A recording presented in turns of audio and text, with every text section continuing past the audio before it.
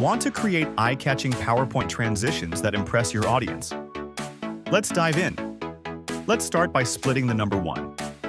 First, add a text box, input the number, and adjust the font and size. Next, duplicate the number and perfectly overlap it using Align Middle in the Align options.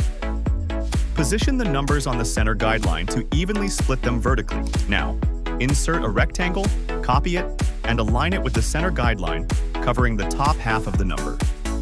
Select the number first, then the rectangle, and go to Shape Format, Merge Shapes, Subtract.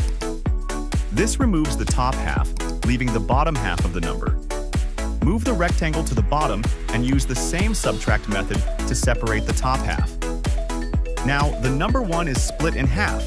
Repeat this process for the remaining numbers. Now, let's animate these split numbers for a dynamic effect.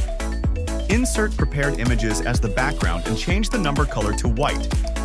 Add a title, then duplicate the page and delete the title. Move the top halves of the numbers slightly up and the bottom halves slightly down.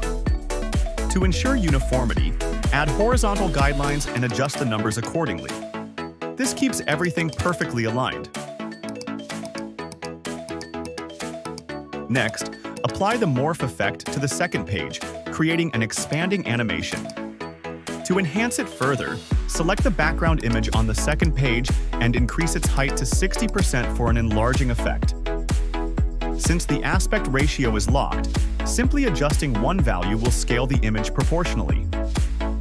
In the morph effect preview, you'll see the background image enlarge as the numbers expand. You can also increase spacing between numbers and add content in the middle for a structured look. Now, duplicate the first page onto the third page, remove the title, and adjust the guidelines to maintain consistent spacing. Copy this page 3 more times.